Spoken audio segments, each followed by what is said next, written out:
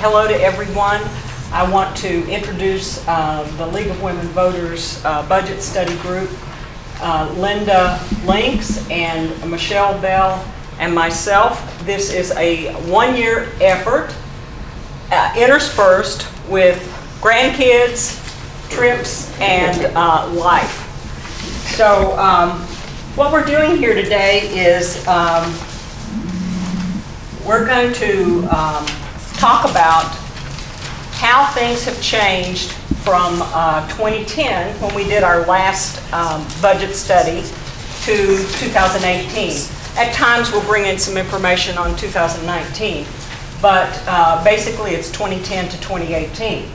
In 2010, we spent a year or perhaps even longer studying the budget. And the questions that we were concerned with and worked on were: where do the dollars come from to run the county? How are they spent? What is the process for making budget decisions? And what opportunities do citizens have to make input to the budget process? When we did that 2010 study, we went out into the community and we held small briefings to explain the county budget to citizens. And for that, we received an award from the State League of Women Voters. So a lot has changed in the last 8 years, and what we wanted to do was we wanted to just update and see where we were. So now I'm going to attempt to operate this.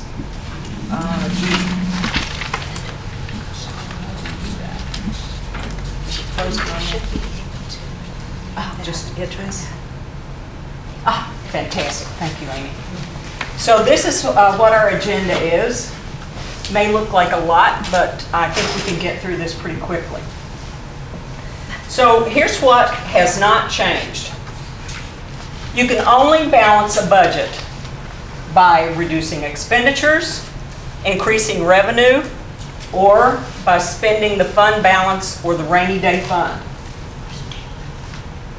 This was presented when we did our 2010, and it continues forward today. So now we're going to look at the total adopted budget comparing 2010 to 2018. So what we've got there is it showing up, the top line should be red. It doesn't seem, perhaps we could turn off some lights here. It might be a little better if we could. Might be able to see a little better. Does anyone know where the lights are? I think you have to go in there. Okay. Yeah. So the top line in 2010 there is the general fund. The blue below there are the special funds, and then likewise for 2018. What happened that it changed so drastically? Comparing 2010 to 2018 for special funds is primarily, the big change there of 27 million is because of the Belfair wastewater reclamation fund. We're going to call it the Belfair sewer system because then you're going to know what I'm talking about. But if you were to go in and look into the accounting records that Frank and Jennifer have, and also Patty, you would look for the Belfair wastewater reclamation facility. It would be called that. So in those monies, that 27 million was paid out long ago. I think that's better. Yes. Do you agree? Okay. Then in the general fund, we see that there's 10 million more in the general fund, and we're going to look at that a little deeper here.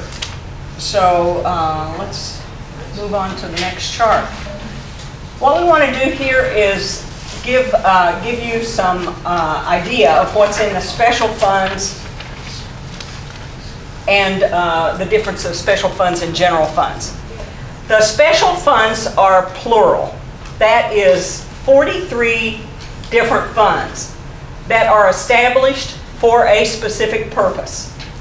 The largest one for 2019 is the road fund at $30 million. And it was $22 million in 2010. In 2010, also, as I mentioned, Belfair Sewer was larger. Today, that fund is $2 million, or was for the budget. And the general fund, there we go, general fund, that's to cover day-to-day expenses. And you'll see there, it tells you, gives you an idea of what those funds are. Let's go on here. Mostly what we're going to be talking about today is going to be the general fund. So here we go. General fund revenues. The adopted budget for 2010 compared to the adopted budget for 2018. You see there, the lion's share of our revenues come from taxes. And the taxes in there are both mainly for property tax and for sales tax. That's what comprises that number mainly. And property taxes are about double the sales tax. Now this chart is going to require a little bit more of an explanation. So let's look at this. What I want you to try to do, please, is to imagine that you own a piece of property in the county, that's on the left side, and on the right side, you own a piece of property in the city. So these two pieces of property were taken from the 2010 study that we did. And what we did at that time, we went to the assessor's office and said, give us a sampling of properties that are right around $200,000. And so we used that in 2010.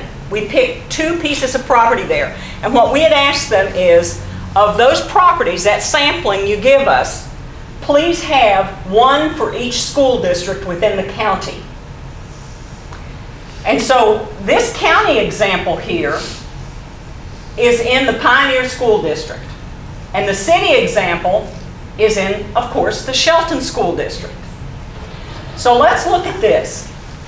Overall, if you are that homeowner, that property owner in the county, residing in the Pioneer School District, you have seen your property taxes go up 44%. If you are in the city, you've seen it go up 37% over this 8-year time frame. A large part of that, in both cases, is the state school tax, the total state school tax. And we all know that for the McCleary decision, we paid a little extra last year. The local school taxes for both have gone up considerably more by proportion within the Pioneer School District. Well, within the Pioneer School District, I can tell you, they had a voter-approved bond and they had increases to their levy taxes. Likewise, within the city, the Shelton School District had a bond, a voter-approved bond that has increased that.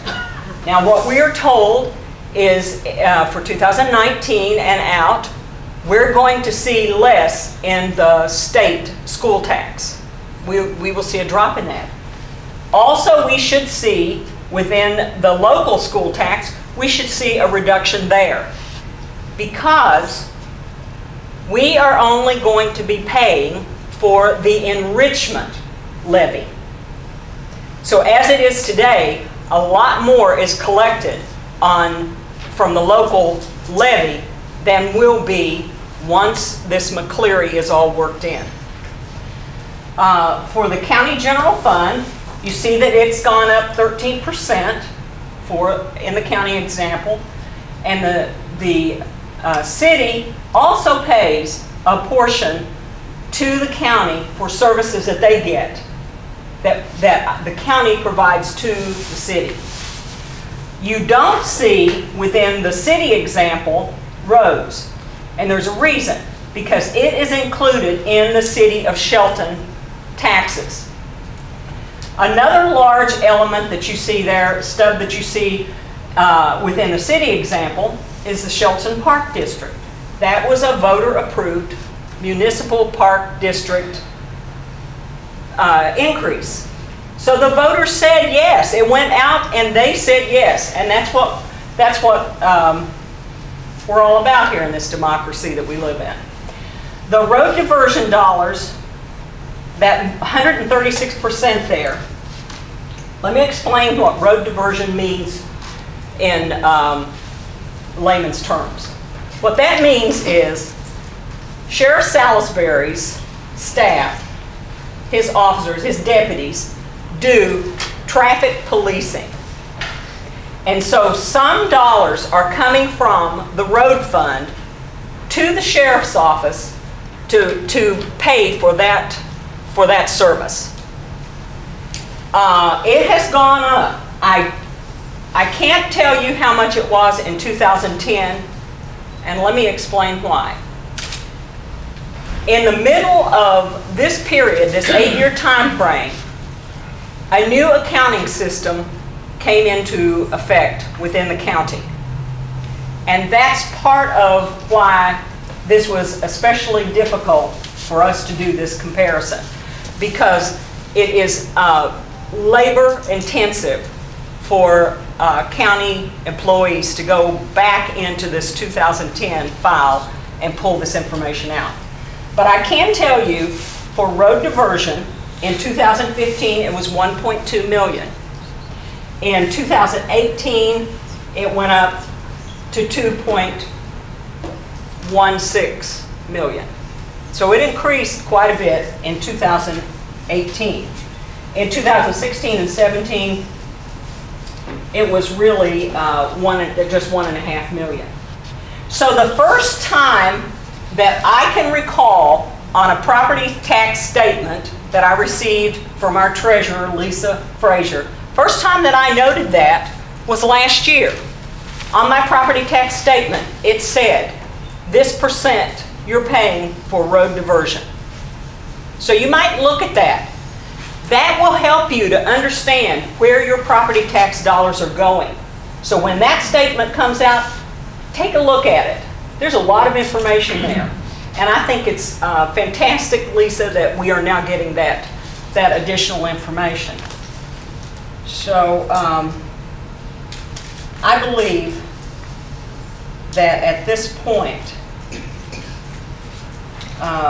Commissioner Schutte, you had something that you wanted to talk about regarding the levy lid lift. And if you would like, take a couple of minutes, a minute or two, to explain to us where you stand on that. Well, I'd probably let you go through the rest of your presentation. Would you like to do it like that? Yeah, I mean, I think okay. I'd probably prefer okay, fine. that you go through and address questions and comments after the presentation. Okay, so as I look at this, 44% and 37%, and I will tell you, I have gone into each of these properties in the database. Those properties have not gone up considerably. They're still, 8 years later, those properties are still $200,000. Right around that. Now, if I'm paying property taxes, an increase like that on that piece of property, have I seen my income go up proportionally? That's a question I'm just laying out there. I don't know the answer because those aren't my properties. But that's a question that I would just let sit. Sales tax. So this is about half of what the property taxes are. So for 2019, it's going to be, it's estimated that about $5 million will come in for this. So if you're buying something that's qualified, In the county, it's $8.50. But if you're buying something in the city, it's $8.80. What's been added, comparing 2010 to 2019, is the mental health tax of 10 cents. When we did the study back in 2010, it was $8.40. So now we're at $8.50. The city added 10 cents for public safety, and they added, they have an additional 20 cents for Mason Transit. So recall on the previous chart that for property taxes, the city of Shelton has not had to increase considerably their property tax because they're collecting more in sales tax, more than likely.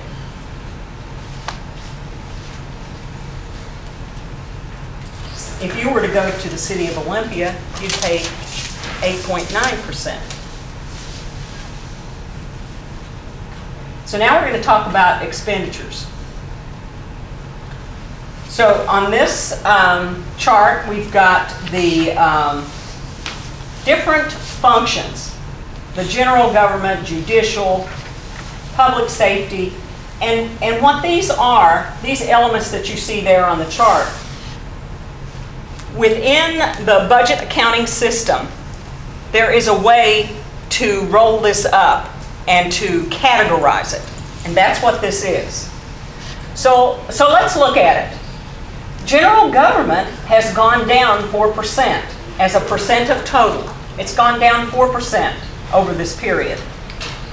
Judicial has gone down 3%. Public safety has gone up 5%.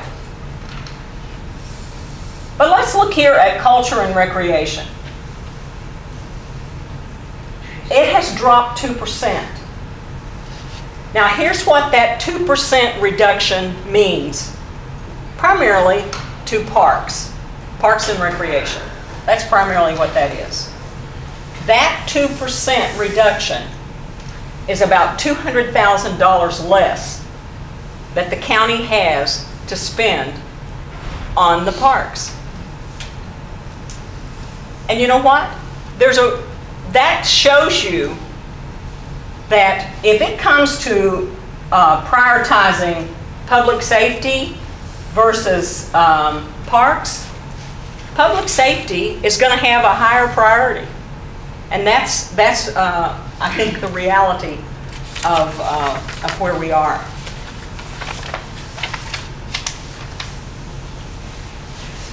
And here are the expenditures by type. So what we see there is that salaries and benefits have gone down 2%.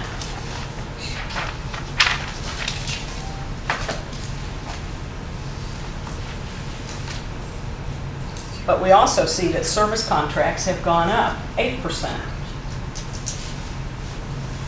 One thing that I think is a really positive change as I look at and compare the information systems that have developed within the county is that you now, within the county, you separate out salaries and benefits. You highlight that.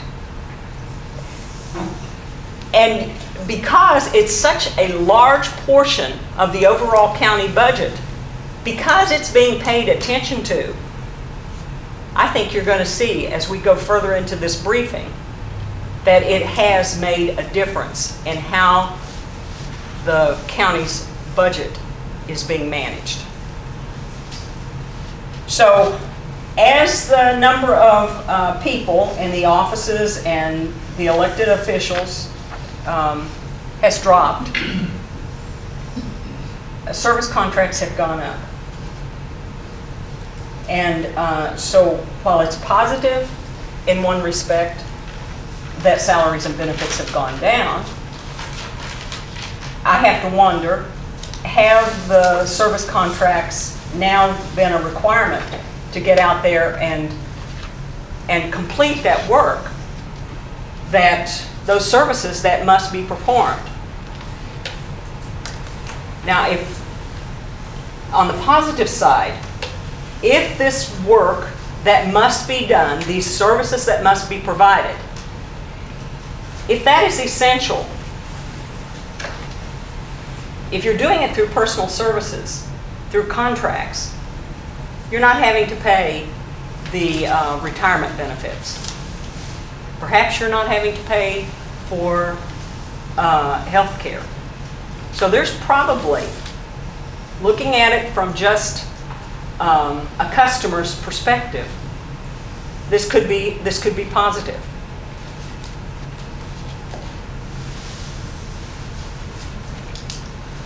So recall I said that you can see how the county's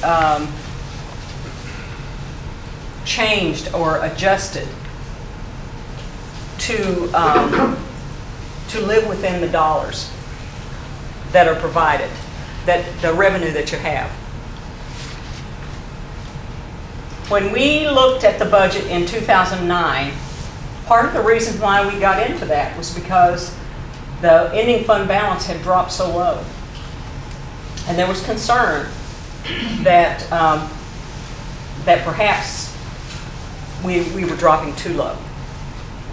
And so you see there that in 2010 and for several months, I mean for several years, the fund balance stayed pretty high.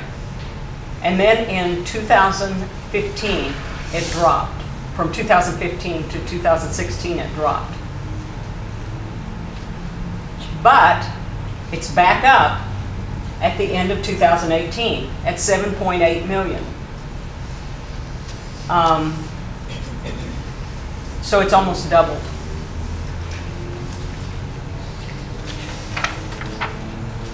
And what I'm told is that there's a couple of things that have contributed to this considerably higher ending fund balance than was expected. What was expected in the preliminary budget, which would have been last summer, was 5.9 million.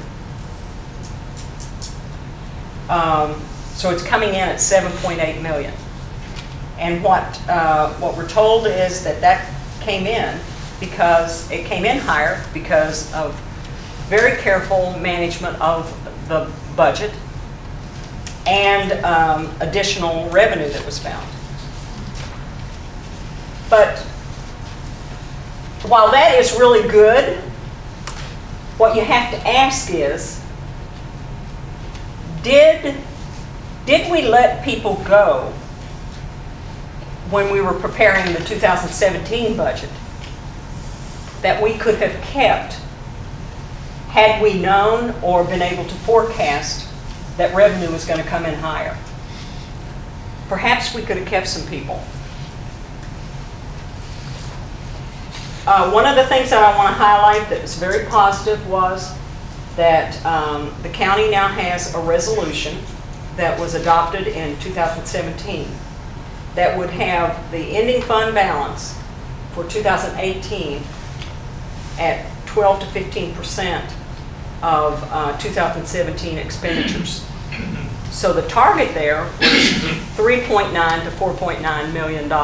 So they really exceeded that.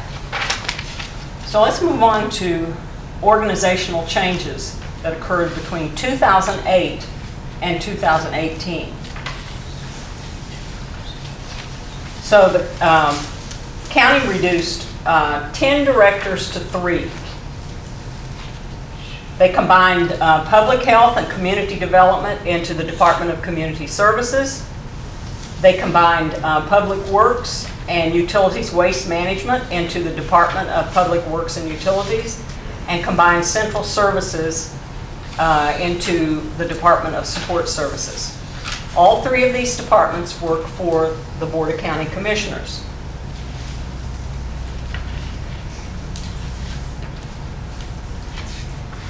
And you see here, these charts may be very difficult for you to read, I don't know. bottom line here is from 2008 to 2018, 27 full-time equivalent positions were eliminated. That's pretty high number there. And I think as we're looking at this from a citizen's perspective, the question has to be, are we receiving adequate services? Are the services adequate?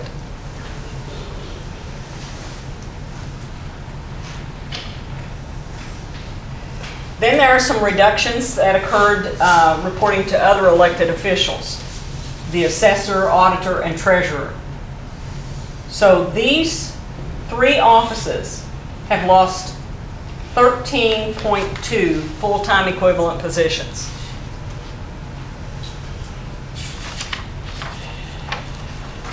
And they've done that through reduced hours. And there's been a lot of discussion about that. You know, the reduced hours and the days that it's closed.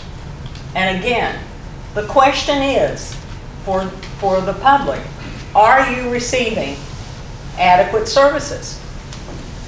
So if you're receiving adequate services, then obviously this is working. So that's a question I think that we have to ask. One thing that comes to my mind, having gone through periods of time when there are large reductions, is you get into a point that you get understaffed and you start seeing higher turnover. So that would be a question that I'd have to ask, is are we seeing higher turnover? So we're going to talk about just a couple of funds in the special funds. And the first one is the Belfair Sewer. Once again, what the title of the chart is what you would find if you were to go into the accounting system. But the Belfair Sewer was established in 2012. In 2012 and 2013, there were audit findings that said this sewer system is not sustainable with the current number of users and rates that are being paid. And so what the county has done now for several years is transferred funds from the sales and use tax fund, the .09, and the real estate excise tax 2 fund to cover shortfalls. So the real estate excise tax fund is when you go to purchase a piece of property, you pay an excise tax. And that excise tax, a portion of that, comes into this real estate excise tax 2 fund, which is for Growth Management Act planning. And it covers, both of these funds cover infrastructure that infrastructure needs within the county. So here is, since 2016, here is how this has been subsidized. So you see there, I believe that the payment, the loan payment is right around $1.2 million for the sewer, for the money we've borrowed. So for the money we've borrowed, we are now at a point since 2008, for 2018 and 2019, that these funds, the REAP 2 and the .09 money, are virtually paying for the loan for this sewer system. Now I want to just say here that if we were to have dug into this fund properly, we would have needed another year to study this. This is very complicated. And I would recommend to the league that if you're looking for something to study, this might be one that you can take on. And if you do decide to do that, I have a folder that I can share with you. So, but this is something that when you start digging into it and you start looking at it, really getting into it and looking at it, you start realizing that we're now at a point that if we want to keep the environment healthy, if we want to continue to be viable, and I'm talking, financially viable as a county, all of us now we have some buy-in on this. We have to. If those loans are not covered, it could be disastrous for the county. We can go in and look throughout the United States. There are examples of other cities. Try Harrisburg, Pennsylvania, where they have just, it's just crushed them. This could make us go bankrupt. So while these dollars, these REAP 2 dollars and the sales and use tax dollars are going to, a large portion of them are going to this Belfair sewer system, and stealing dollars that we could use, stealing's not the right word, but diverting dollars from other infrastructure within the county. The reality is today that we have that sewer system. And we've got these loans, they're general obligation bonds, which means all of us, whether we live in Belfair or not, we are responsible for paying those bonds. Then there's the Russellwood. This one, I have to tell you, I was surprised to see that pop up. Russellwood now also must be stabilized. And so REAP 2 dollars are going there to stabilize Russellwood. So this is why I say this is a prime target for a study. So what we've got here are just some questions that you might want to consider. And one of them is about the biennial budget. Given that we do so many supplementals in a year, what it would be the value of a biennial budget? Just a question to pose out there. Another question that I think is just like another one that we could have spent many more months studying would have been the jail. Is our jail adequate? How many people, how many prisoners can be housed in this current jail? Those are some of the questions that as citizens and as property tax payers we need to be thinking about. And encouraging our elected officials to study. What capacity should a new jail have? Could it be contracted out?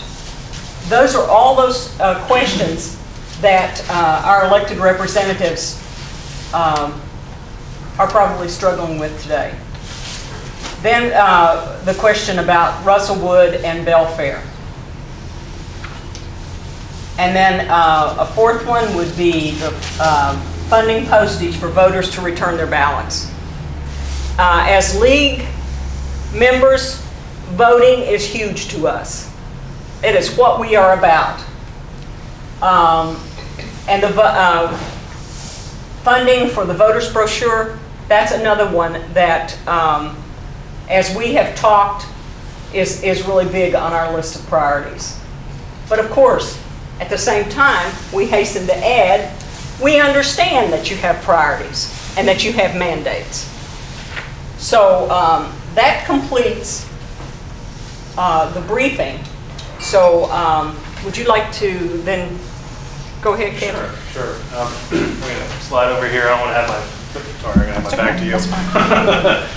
First off, Say thanks to the league for hosting this conversation today. Brenda, I appreciate you taking the time and effort to put together the briefing today. And I also want to just call out the members of the Citizens Budget Advisory Committee for their work over several months in 2018. It was really quite a task that they willingly stepped up to take on. As you can see, finances and the budget can be complex.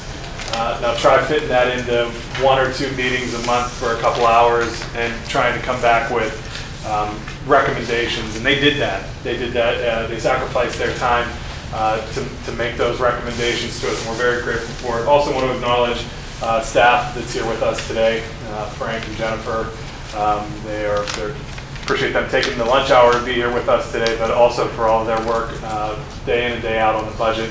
Budget cycle isn't just from when we get the preliminary budget in August through when we adopt it in December. Budget cycle is year-round. We're constantly tracking the budget, tracking our revenue in an effort to make sure we're spending your tax dollars wisely. I want to address a couple of points just real briefly, and I'm actually more interested in hearing your questions and maybe running through the suggested questions here in the presentation. One, I think it's important to put things in context. We're in a very different place than we were in 2010, and that's based on just looking at the economy as a whole. If you look at 2010, it was right on the hills, the aftermath of the Great Recession. A lot of places didn't recover as quickly as others. You look across the Sound at Seattle and you look at their economic growth and you compare it to counties like ours, rural counties. Certainly we have lagged in terms of capturing that economic boom that they've had over the past few years. But we're very different economically now than we were in 2010, and so that's part of the context. The other thing that I think it's important to note, based on a voter-approved initiative, property taxes can only go up 1% per year. So I'd be interested in having a further conversation with Brenda on some of those property tax increases that were referenced in the presentation earlier, because I think, like I said, there was a voter-approved initiative that said we can only consider a 1% property tax increase per year unless we go out and get voter approval, which is one of the other issues that the Citizens Budget Advisory Committee took under consideration throughout their work last year. And they made a number of recommendations, and really a lot of thought went into it, considering revenue options for the commission to consider this year, including a 0.3% public safety sales tax. I know that was part of the presentation here. You see how our sales tax compares to the city of Shelton, how it compares. We heard made reference to sales tax in Olympia, and so that's one of the options. We could do a single-year, multi-year levy lid lift, which increases our share of the state total ceiling that we're allowed to that is allowed to be collected. That would have to be a vote of the people as well. The other recommendation they made was Metropolitan Parks District, which, as you recall, was on the ballot a couple of years ago in 2016. And there are a couple of different things to consider with that. They would have to be determined prior to putting something on the ballot. Ultimately, we're going to have a conversation as a commission as to what amongst those options we want to consider further this year, and I'm anticipate that we'll be having that conversation later this month as we get into briefings further about the report that was presented to us. If you haven't read the report, it's on our webpage. I encourage you to go and take a look at it. It's on the front page under the What's Happening section. It's a good quick read. It's only a few pages long, so if you're looking for some good bedtime reading material, highly encourage you to check that one out. And so that sort of is the frame for us to consider revenue options this year. And of course, can't overstate it, you have the ultimate say. You have the ultimate say if it goes on the ballot. So that's the power that's inherent with the voters here and in the state. Another kind of important thing to remember is we are, counties, I should say, are agents of the state. we're not treated the same as cities. We don't have a lot of the opportunities and abilities that cities have. Everything we do is given to us by the state. Kind of a thankless position to be in sometimes when you're reliant upon the legislature and when they look at what their priorities are and where county government, where local government fits into that. It's not always in line with what we think is best for local government, in particular when it comes to law and justice. So keep that in mind. We don't have the ability to declare bankruptcy as a county. We're not incorporated. We're not an incorporated municipality. Brenda referenced Harrisburg, Pennsylvania. That's an Act 47 city in Pennsylvania, so the state is coming in and bailing them out. They have to put together a financial plan to get themselves out of that hole.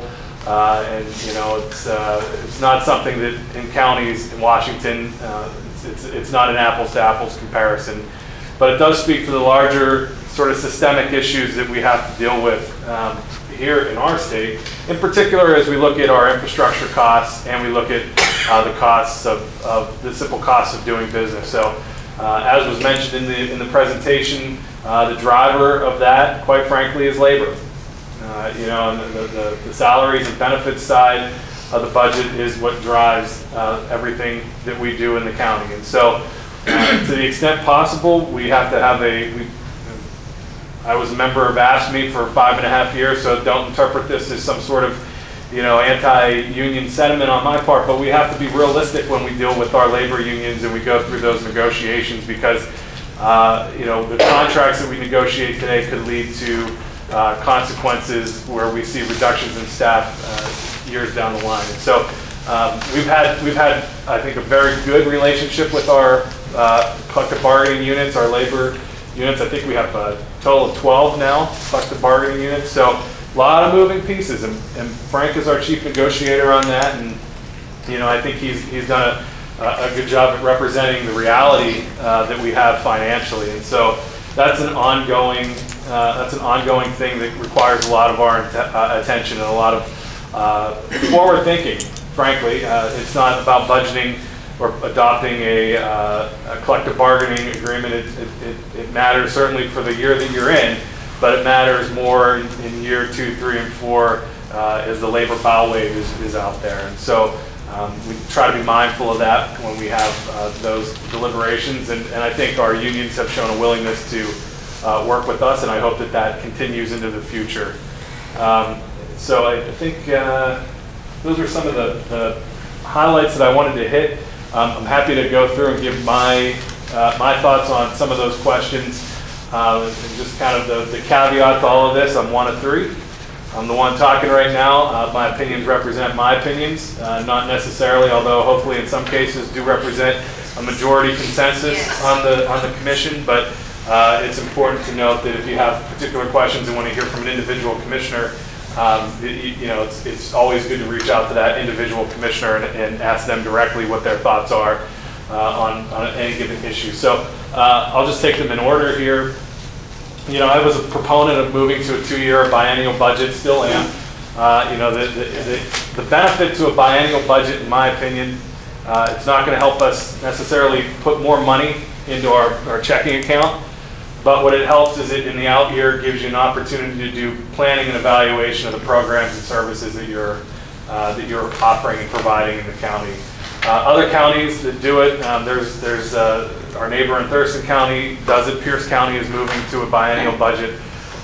We see, I think statewide, over 50 cities and counties have a 2-year budget as well as the state. So if it's good enough to work on a $51 billion budget at the state level, there are ways that we can make it work for us here in Mason County, and so I continue to be a supporter of that, because it gives our staff, it gives them the ability to take a step back in that out year, evaluate all the work that we're doing, and then it helps us kind of project out a little bit more, so that we're not just thinking 2 years and ahead of us, but we're really looking at biennia now. We're looking at 4+ years out in terms of how we spend and how we manage those cost drivers like collective bargaining agreements. Since those aren't done year to year, those are multi-year contracts, it makes a lot of sense to me to be able to have a similar approach to our budget, since that is such a big driver.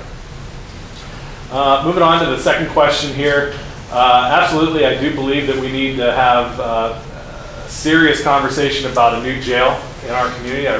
When I was running 2 years ago, I talked quite a bit about that and have been working on that collaboratively as the chair of the Criminal Justice Working Team for the county. So that brings together folks in the judicial side, that brings together law enforcement, and so on and so forth on the criminal justice side of our budget. And I'm happy to report that I had a lot of support on the commission last year and going forward this year with a request for qualifications on a joint facility project with Grays Harbor County. We have received a number of applicants, architectural and engineering firms that can help us through that process that we're currently evaluating. It would be basically a three-pronged approach for us in Grays Harbor County. One, it would look at a standalone facility in Grays Harbor County. It would look at a standalone facility in Mason County, and it would look at the feasibility of a joint regional facility with shared responsibility between us and Grays Harbor County. And as we look at the sort of systematic issues that we have in local government that are handed down to us from the state, we're going to be forced to, for good reason, in many cases, look at regional partnerships in order to provide services for people throughout our area. Grays Harbor is no different than us in terms of dealing with the same issues. They have aging infrastructure, aging facilities, growing needs, and so we have to be able to vet ideas that include partnerships across county lines. Criminals don't necessarily, I'm not going to go commit a crime in Grays Harbor County. They don't think about county lines, so we can't either. We need to think a little bit more broadly about how we enter into partnerships and what benefit that can bring to the community. So in the coming months here, we'll be evaluating that, and I know that that's going to be a priority of mine heading through this year and beyond. As far as the jail capacity is concerned, the reality of that is, the reality is that the sheriff has capped it at 80. I would encourage you to have the sheriff's office in to discuss the reasoning behind that. I have taken the approach that whether we're at 80 or 144 or some number in between, that does not remove our responsibility to consider a new jail building. Simply the infrastructure is outmoded for our needs in the county. If I could just interrupt, Kevin, let's perhaps get if other commissioners want to address these two issues or whatever they may want to address. Well, I'm still pretty new. And I'll be sitting down with our budget team soon. And it's a large budget, so there's a lot to comprehend. But I look forward to understanding it more and looking into ways that we can help our citizens. We have a lot of outstanding warrants, a lot of people committing crimes, and so we need to find ways to solve that as well. But I do look forward to working with staff and getting into the budget, understanding it a lot more. Commissioner Trask, I didn't mention today that when we did our report in 2010, one of the recommendations we made was a citizens advisory board or group, and so we appreciate that you have formed that group and see value in it. Right, and for me, one of the bonuses of running during the primary and during the general was being able to attend those meetings.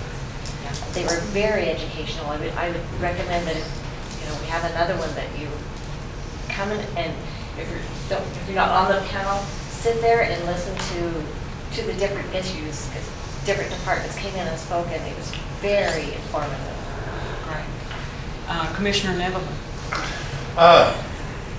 First of all, I want to make clear, Commissioner Schutte is the one representing the county. I'm just here as a guest, as the other commissioner is, so nothing I'm saying is official. I can tell you some of the things that I noticed in your presentation. I can share with you what I know about the field. For example, we saw the big dip in revenue from 7 and 8 area down to 4.1. During that time, we had $3.4 million over a 3-year period that was overexpended above the budget that we had to do in supplementals. for one particular department, and that ate away at that. We also increased the budget in that department in order to try and overcome that supplemental issue that next year didn't work, because the same issue occurred for another $2 million. But also, as you've seen at the end, we had that year when we had to make the adjustments. We literally had basically a 7% decrease in revenue in the 1 year. That was the big shocker that changed everything. If you take out the 2009 numbers, we're doing about 6% a year, then we're almost -1 for revenue. That had a huge impact. You got to remember, if you're going to cut the budget, you can't just cut it by 7%. A lot of the money is money in, money out. So you can only take that 7% over a smaller portion of the people receiving the funds, and so the cuts are deeper than 7% into those. To share that with you, I wanted to also share that counties are different than cities, as we can't be K. We're not a municipal corporation, so we're stuck. That's just the way that kind of works. I'm curious to see the city, because I was a little surprised on their numbers. I'm wondering if that 1%, because I know since I've been here, they've taken that 1%, right? But I can't remember a time when they didn't take the 1%. I'm wondering if there's an offset because their park district, because they actually change their funds around to take money from the Parks District, and it goes directly to their funds. Or did they make their adjustment? Because the numbers you're using for us, our big hit was 2009. That's when we had a giant hit from the economy. I wonder if they adjusted their budget earlier than that, and so it doesn't show the big hit like ours would. Also, I wanted to point out something that was pretty interesting is that 7.8 you're seeing now is actually better than it looks, because up until this year we have 13th month. Right. So one of the things that I remember when I came in looking at $8 million in the bank, and you're not even a couple weeks into it, and it dropped down to 5, it's like, what happened? Yeah. Well, there's the 13th month. There's things that occur on that.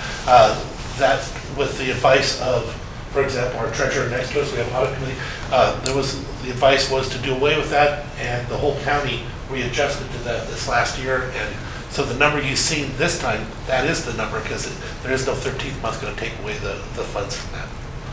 So those are just some of the things I saw that I would point out. Do you think I should go to the, should we carry on with the next slide? Or what is your, go to the next slide? Okay.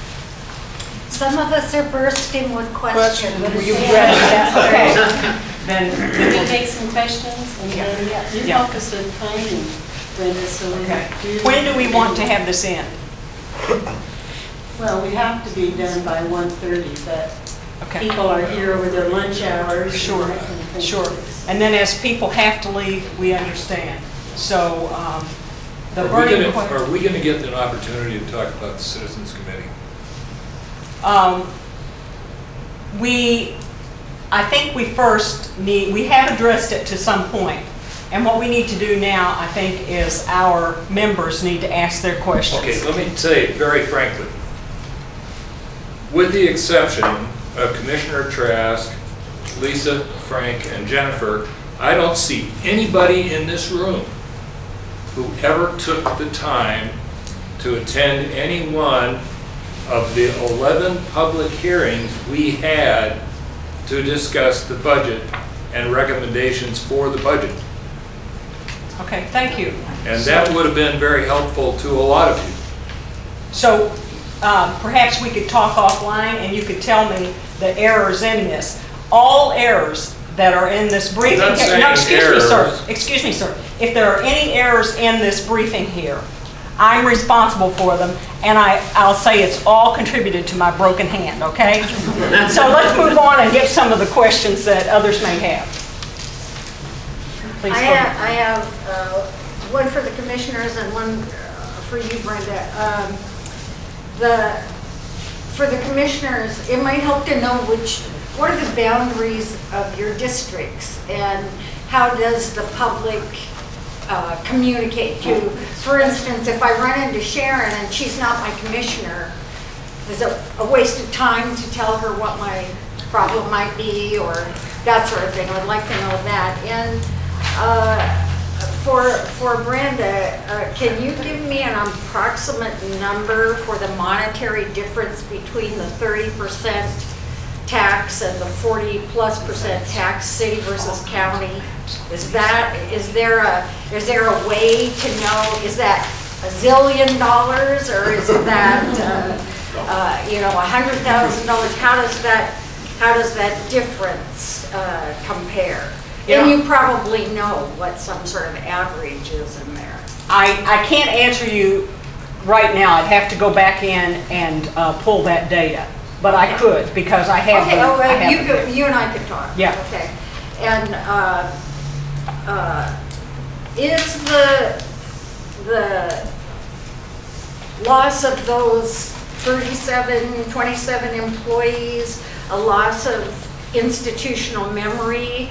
Is the increase in contracts privatizing as opposed to having career, public servants in our government? I sort of trust people who have been in the departments more than I trust somebody who's getting contract work to do it. I throw that one open. So your boundaries and shall we trust the employees versus contract workers and that sort of thing? So for the boundaries, I'll start there. My district is essentially the entire western half of the county. It's a lot of area. We're all split up about 20,000 people per district, but I got that national forest in my district, so it kind of makes up, territory-wise, it's pretty big. And as far as I think it helps if you contact all of us. I mean, if you're not shouting into a vacuum if you talk to a commissioner that's not, from the district that you live in. Because do you have to live in your We area? do. We have to live in the district. Our primaries are by district, but our general election is countywide, and so by virtue of that, and by virtue of the work, we don't just do a budget for our district, we do a budget for the whole county, and so by virtue of that, we're happy to work on issues that are brought to us by people from outside of our district. And I'll sort of, the caveat to that is, if you were to come to me with a particular issue and you lived in Commissioner Netherland's district, I would, out of deference to it being something happening in his district, I would bring it to him in one of our open briefings and give him a chance to take a shot at it. But certainly on issues that are significant countywide, it's fine to talk to the three of us. And then what was the second question? Was about institutional knowledge. Yeah. So typically, as it is, when you lose represented staff, so people that are under a union, they typically take the newest person first, who leaves by seniority. So I can't speak to every situation. I can't speak to every for the past 8 or 9 years. But generally speaking, if you're losing a represented person, seniority plays a big part in how those. I appreciate that point of view at least, but so reassuring. I'm just wondering, Lisa, since I'm putting you on the spot, since your office was one of those that lost several employees, what did that represent for your office? On top of the loss of employees, I also had several employees that retired. So yes, we did lose a lot of institutional knowledge over the last 8 years because several retired and they've been replaced with newer employees. So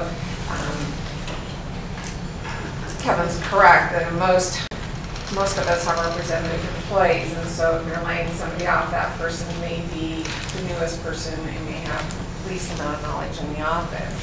That actually didn't happen in a couple cases because it's also not by seniority, but maybe in the class that you're working in. And so I did have a couple people who had been with me for a very long time, but because they were in a lower class and had nowhere to bump or move to because of their seniority, were the ones that were laid off. So it's very different throughout the county and how that works. So I did lose a little bit, yes, definitely. How did that affect the service level in your office, in the treasurer's office? Well, definitely for employees, morale was down. I mean, they're asked to do more. and answer more questions and do more with less available time to do it or less staff to back them up or cover. We could not have done it without the reduced hours. It's just not functionally, cannot operate our day-to-day processes without having some time away from the public to do those jobs. So without that, we would still be struggling. I have a related question.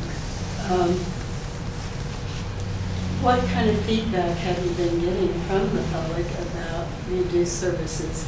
Is there satisfaction, or is there complaints about I'm not getting the services that I want or need?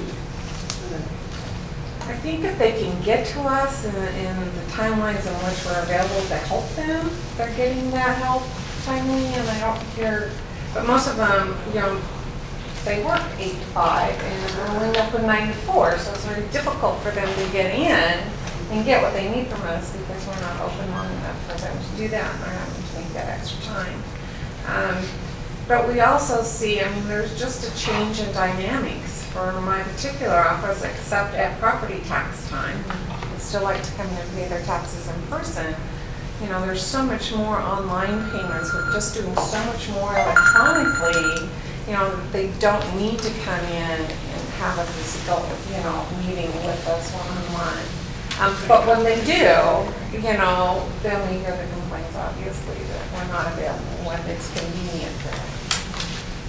Can I just say a word about this as a new guy too? And what I would say is in my office there is just zero margin for error.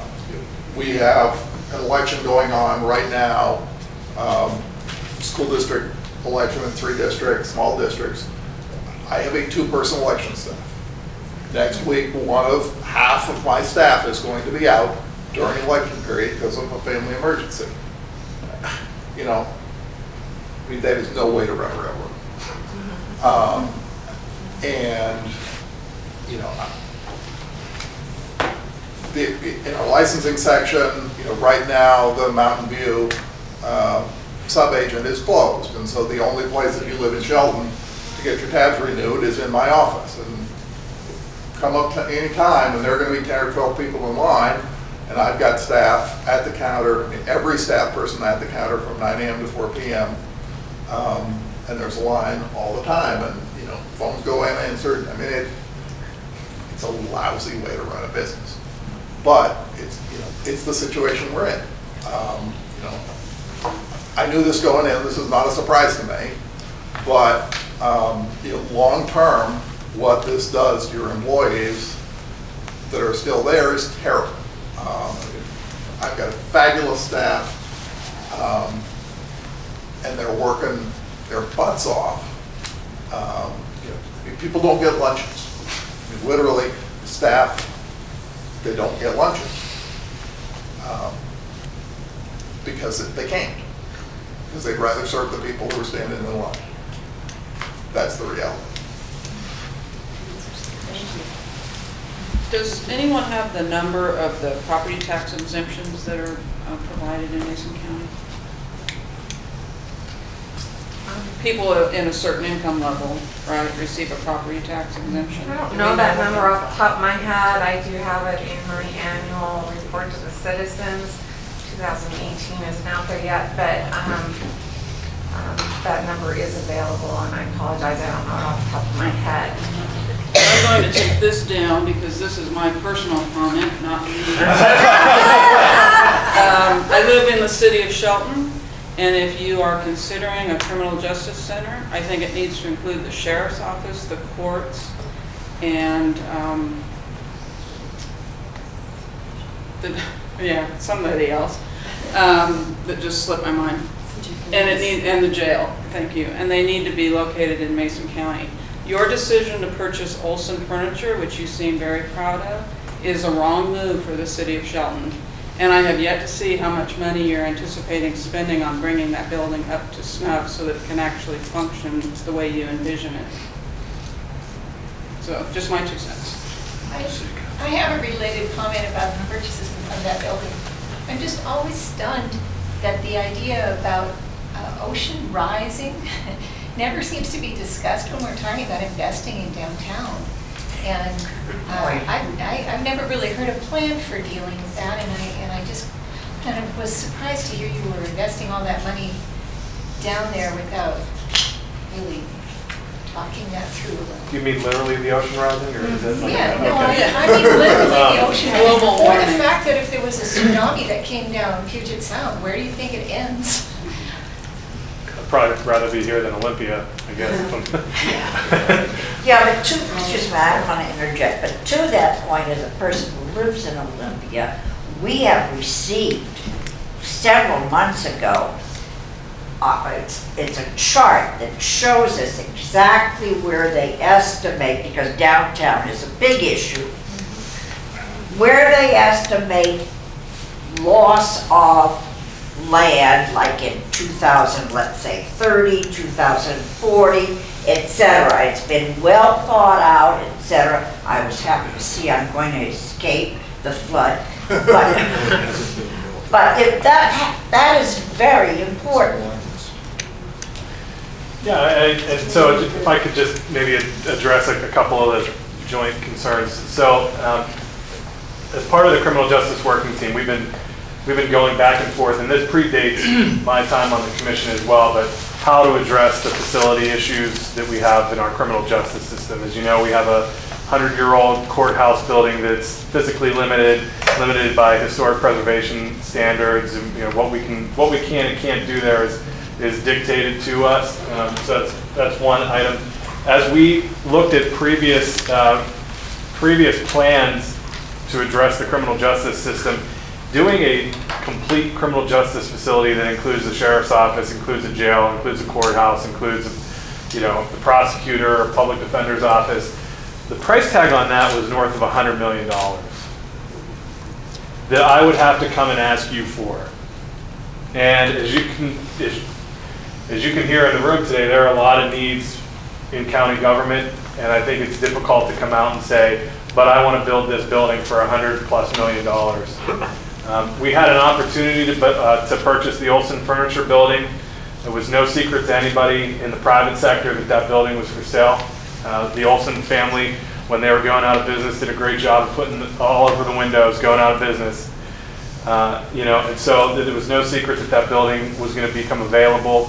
I saw an opportunity to address our critical facility shortage in the courts at a dollar figure that was far less than the roughly $40 million it would be to purchase land and build a new building. We're currently going through the process of seeking out architecture and engineering estimates on the building. There's a lot of work that we can do in-house. We have a very talented and long-standing facility staff that can do a lot of the work, and that will help on the cost savings side. But it would be, I believe, in my opinion, it would have been short-sighted for us to look past this building when we're looking at $100 million+ dollar price tag on building an entire criminal justice facility. As far as where it's located, we do have to keep in mind some of the environmental issues. There's a lot of buildings, as many of you are probably well aware, in town that are built on pilings, and there's some concerns about what's underneath the roads, and I get all of that.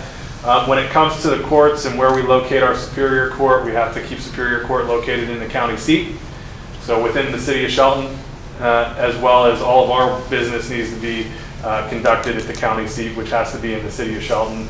So unless we're going to look at taking property up in this area to build a whole new facility, there are limited options when it comes to where we site our county government buildings. We could have, by that same token, we could have moved district court out of Shelton altogether, because district court doesn't have the same requirements as Superior Court. We could have moved them, say, to Belfair. I'm sure Commissioner District would like a big project in his district and have another person hook up to the Belfair sewer that we talked about. But we did consider the future of Shelton's downtown core. We want to keep those court employees, those people that use the court facilities.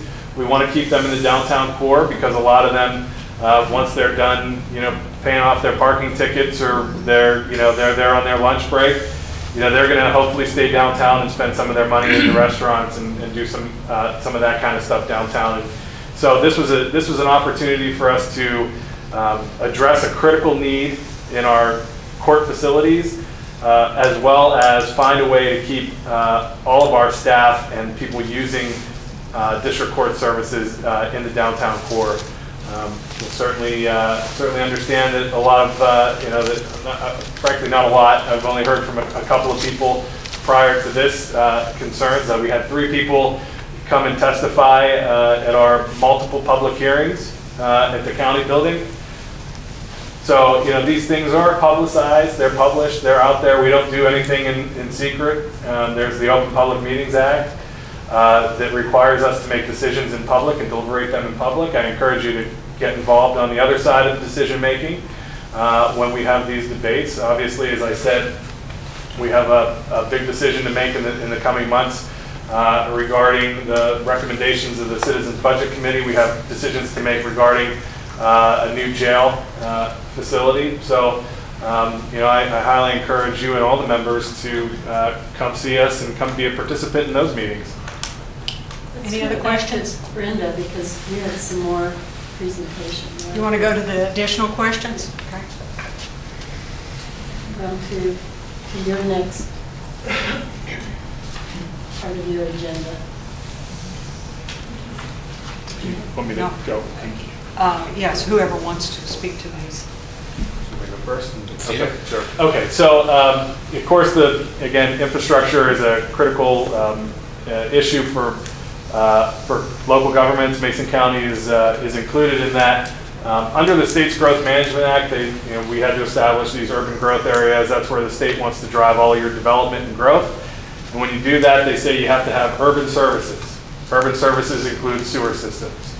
As you go into the Wayback Machine and you look at when the Belfair Sewer was conceived and built, it was right around, again, that Great Recession timeline. And so there were some things about it that became, untenable from a financial perspective.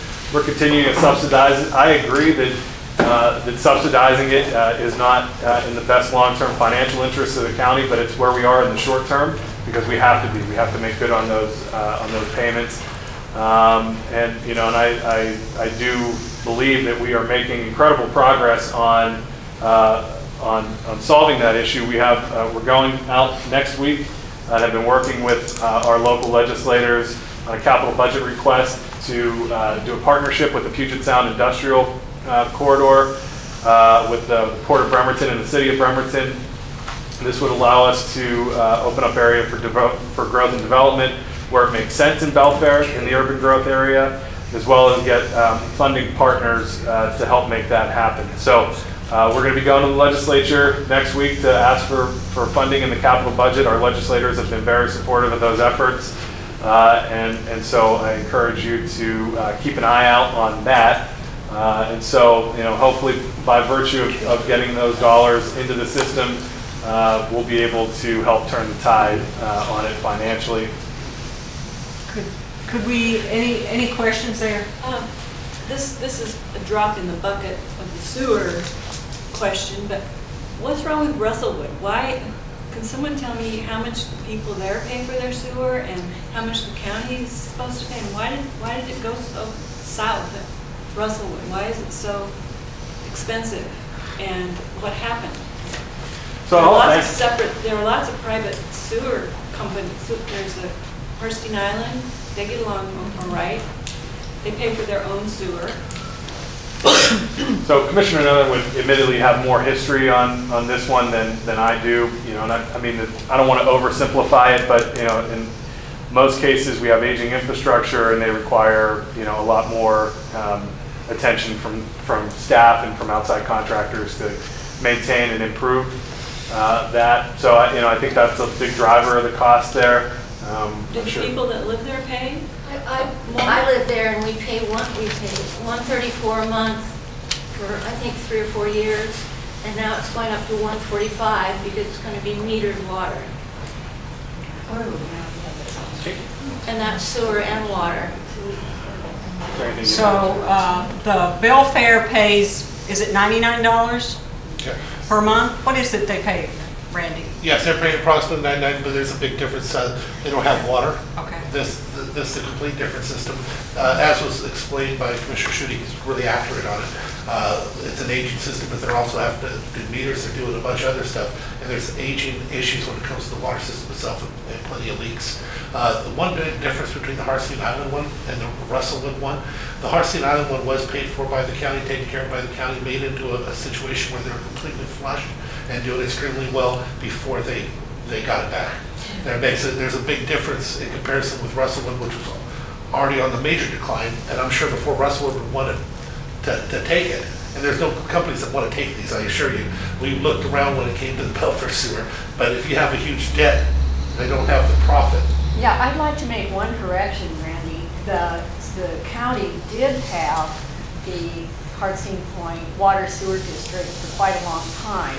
And the decision was made in that community where I live to become an independent water sewer district. In the process, after regaining control of it, we discovered that, I hate to say this, but it preceded all of you, but the county really did not do a very good job of maintaining the infrastructure. And we've paid a lot of money to try to put that infrastructure back together. And it's been a long process. We too have leaks and everything else. So, so these are big issues, of course, for whatever the sewer district is. But I just had to correct that. Well, because as I said, it was before my time, but what Yeah. I meant was financially sound in comparison to the other systems. Yes, yes. We're And that was not one of the financially reasons for sound. it. Yes. So Michelle, could you just tell us approximately what you're paying per month? Well, actually, it's probably pretty close to what Rhoda was saying, but we've had to make some improvements in it, you know, over time. So we're paying for those as well, but probably pretty close to that. Maybe a little bit less, but not much. Our system is very well maintained. They keep on top of it all the time. It's been very impressive. And it's a beautiful system, and I think it's increased our property values having a sewer. It's been a good thing, but I don't know about other financial, how it's all put together. I would just interject too, that Russellwood is a small sewer, so there are not very many connections to that. So there's a you know, a large amount of funding that is borne by a few people. Fewer people, right? And at the end of the capacity, Yeah. what they can do is they can't, it's not like they can expand. Right. Any other comments on or questions about Russellwood or Belfair? Okay, so we'll go on then. Go ahead. Michelle. Do you have something more that you want to present? We've got the postage for voters Oh, okay, yeah. to return balance. Brenda, can I take a crack? Oh, sure, question for her? please. 'Cause, so the situation with postage is that included in the governor's budget is funding to pay for postage for all elections. We expect that to stay in the governor's budget and for it to be funded. So I don't anticipate going to the county commissioners to ask to pay postage for return ballots. For the February special, we are going to provide return postage on the envelopes, and we're charging that to the school districts. I've had conversations with all the superintendents. It's going to cost them more money, but they understand the importance of not going back and forth on sometimes postage is paid and sometimes it isn't. I wasn't going to go back, but I don't anticipate having to ask the Board of Commissioners to pay for postage. What municipalities or what school districts will be on the special election? Hood Canal, Pioneer, Southside. If I could just maybe, appreciate Patty's comments on that, if I may provide a little bit more context too. So as you may recall, last year this emerged as an issue when King County decided to pay for postage on all of their ballots. And what it did was it created a uniformity issue in some of their districts. So if you think about our county and where we have fire or school districts that overlap with other counties, you would have a disparity in those if one county paid and another county didn't pay. What that should tell you is that is something that is the state's responsibility to fund.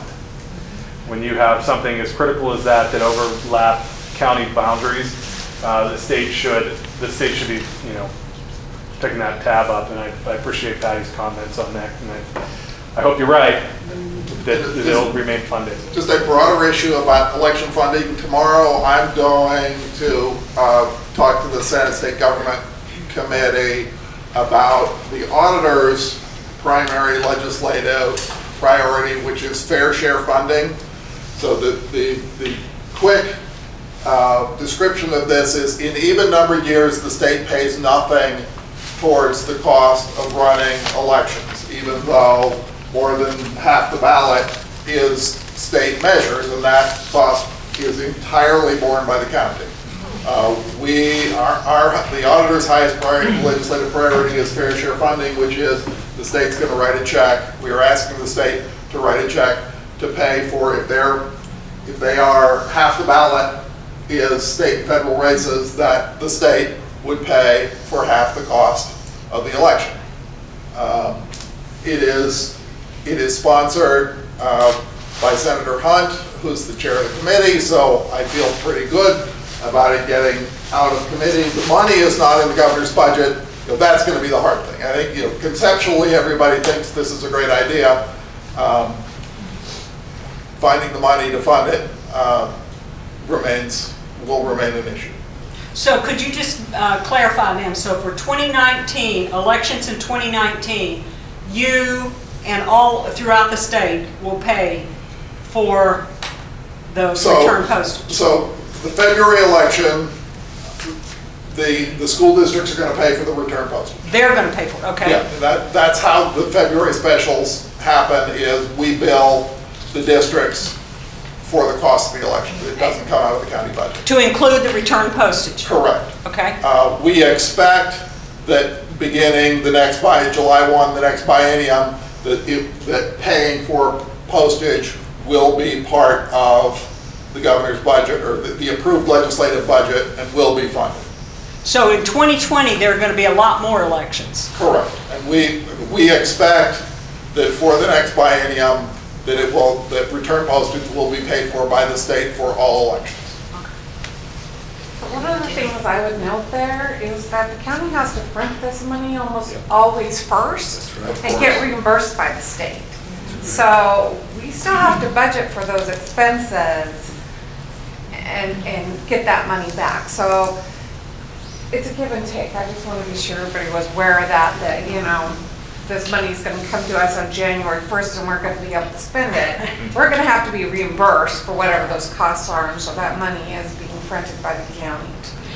We so appreciate the perspectives from each of you and your willingness to share it with us. It really is quite informative to have you present and discuss this with us. So then the next is the brochure, the voters brochure.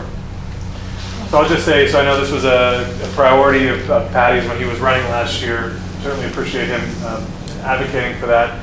Quite frankly, we'll discuss it if and when the auditor brings it forward for his budget, and handle it then, and debate the pros and cons and see what the financial ability of us to do that is. Have you historically prepared one? I think in years past, have we? Many years ago, Yeah, many years ago. We've been putting it online, is what the auditor's been doing. Is there a con to printing the brochure? It's the cost. The cost. The cost only? I mean, Well, The whole day we've been talking about the cost only. Is the only con? What kind of cost are we talking about? It must be a drop in the... What are we looking at, Patty? About? It's like 50,000, wasn't it? Per election. Per election, yeah, something So like that. primary, general, per election. And then you got to remember that you have to be able to ship it out to everybody and everything. And Yeah. it's not the same as a postcard. There's a lot of costs there. We are able to have it printed as an insert in the state voters pamphlet, and so we're not paying postage. We pay the marginal cost of the postage. So, but yeah, it is that versus you know, a deputy sheriff on the street at night. I mean, those are the choices that the commissioners get to make. Yeah, and that's what you wrestle with is, you know, how to prioritize and what's mandated and what we can't afford. But I suspect that from a league perspective, the brochure is seen as valuable. Am I wrong? No, anything that educates the public and encouraging voting is what we're all about. Randy. But I hope you'll understand if we don't take that on as a question, that would be inappropriate because that would be conducting a meeting on something that will actually come before us. Right. And that for us to have that conversation, that's why we have one person that's talking on that. Fair enough. You know where we stand. You know where we stand too, so. Okay, well, are there other questions? I have one. Oh, okay. So I had a question about how advisory boards and volunteers from the citizens coming forth are applied to committees and so forth that the board has. So, for instance, when there is an opening for a position and it's publicly put in the paper, and citizens come forward as volunteer for that board. I know, for instance, when I applied for the Housing and Behavioral Health Board, that the commissioners recruited somebody else. And I wonder how often that's done. Do you recruit folks for these committees? Most often, or do you have people come forward, and how do you make those decisions? Well, I can only speak for myself, obviously, but you know, is we have a number of citizens advisory boards that we have appointment authority over, and as we advertise those boards, as those positions come up, there is certainly I consider people in my district that I think would be helpful to have on that helpful to have as part of those committees, and if they're willing, they take the time and effort and fill out the application. And but I wouldn't conflate encouraging somebody to apply for a board with it being a done deal that that person gets appointed. I can tell you I go into all interviews with citizen applicants with an open mind, and frankly appoint based off of those interviews and who I think will best represent the interests of the county and their particular district. So it is absolutely on a case-by-case basis. That being said, I think, again, speaking for myself, I think I have an obligation to reach out to people that live in my district that have specific skill sets that I think might be valuable as part of the conversation, and appoint from there. Brenda, was your committee report going to include the recommendations of the Citizens Advisory Committee, or were you going to address that in any way? We have not actually talked about that. Perhaps we could get back to you on that. And I want to go back to that. That question, because I think if the way it's stated is it sort of impugns our motives, and as appointees, it's those interviews are held in open public session. Those people step forward and are interviewed, and everybody's given a fair interview. The questions are all the same. The answers may be different. Certainly the backgrounds are different, and we appoint based on those interviews. So I don't want there to be this sort of thought that everything is sort of preconceived and we just go through the motions. That's certainly not how I conduct those. I think there was a question over here. Kevin, when people come to your meetings, at either the morning meetings or the evening meetings, is the public allowed to ask questions and give their input, or is it just an informational session? So typically how we've run our Monday workshop briefings, those have not been, there isn't a public comment period. If somebody in the audience is, we have from time to time taken staff comment when it's appropriate, but generally speaking, those aren't for public deliberation. It's for commissioner deliberation, and then we decide from that what goes on our agendas and what maybe needs a little bit more work or thought. On our Tuesday meetings, whether it's a regular meeting or if it's a fifth Tuesday meeting that we have in Belfair, usually we do have a public comment period then. And at regular meetings that have a public hearing item, then there's obviously public testimony taken at that time too. But I just want to also add, those aren't the only times for you to express your opinion or engage with your elected officials. We are always available via phone or email, or to set up an in-person appointment. We are, to the extent possible, very much full-time commissioners. We take the job very seriously. We know that there's a lot at stake in the community. And so I would highly encourage you that if you don't make it to those meetings or can't, that there are other avenues to communicate with us as well.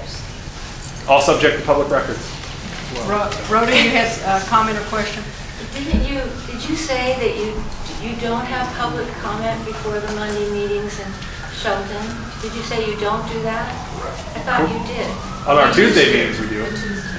Tuesdays are our regular business meeting where we take action from the dais. And so there's a set agenda, where we do,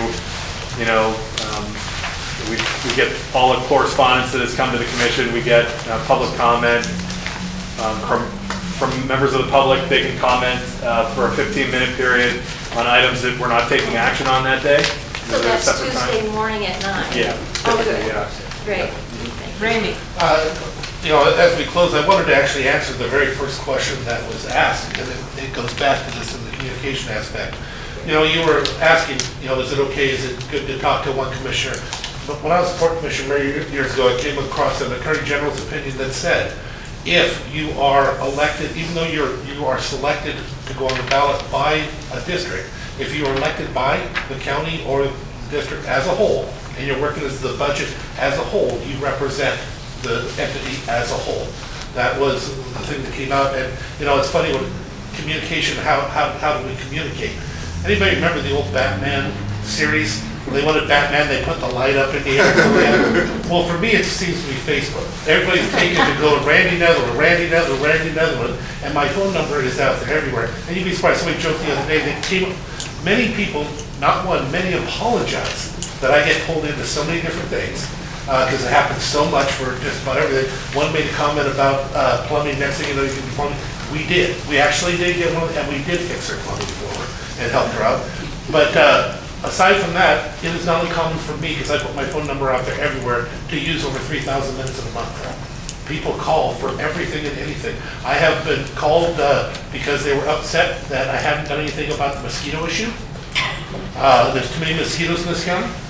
The one that I remember the most when I first started was I should be ashamed of myself, because I was there a year and I had not addressed the smell issue in as you're coming up Highway 3, that salmon stream there, that somehow is my fault, and I should have addressed it, and I should have fixed it. And I told them I'm working on it, but I'm not sure what to do. Keep the time high all the time. Yeah, if anything, I was chair of the Hood Canal Authority Council, I'm trying to put more fish in there. So well, now you have work on it. Yeah, now I have work on it. And as for your other question about losing the integrity of people when we let them go, I remember when I first took this job, I honestly thought I was going to clean house, get rid of a bunch of people and stuff like that. Remember that. I did. Only problem was, it had already happened before I got there, and the people that were left were invaluable. We had already cut ourselves so far to the bone that they were barely able to do the jobs they were doing. What you think on the outside is one thing. When you're on the inside, it's a whole nother ballgame. I want to give compliments, because although we've had to, she's always gotten her job done every time as long as I've been here, and done it in an exceptionally gracious manner. And one of the battles that happened, you saw in the public, is we were at a situation where somebody had to be cut. There was nowhere to cut in some of these departments without completely devastating them.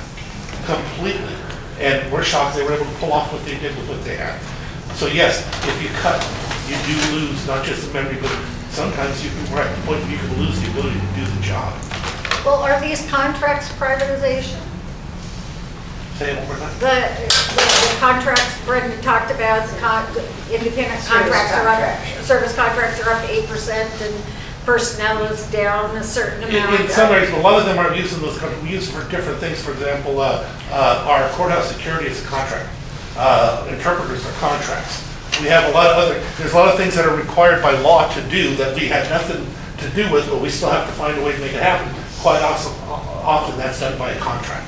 We've run way over, so I'm going to say thank you so much for helping us out here today and all your questions. It's been great. Thank you so much.